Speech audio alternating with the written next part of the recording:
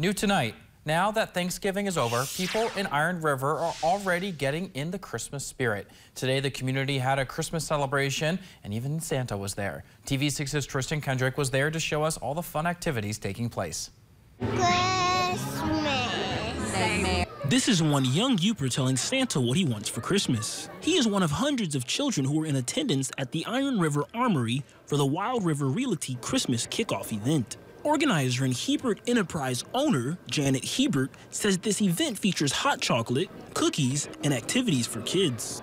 We have coloring activities and letters to Santa, and they are making ornaments, and they are just enjoying all their friends and family here with Santa.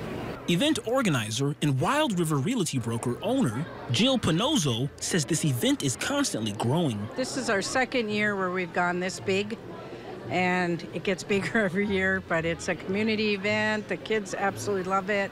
And Hebert Enterprises, Pat and Janet donated their armory for us this year, which was huge, and it's been a lot of fun.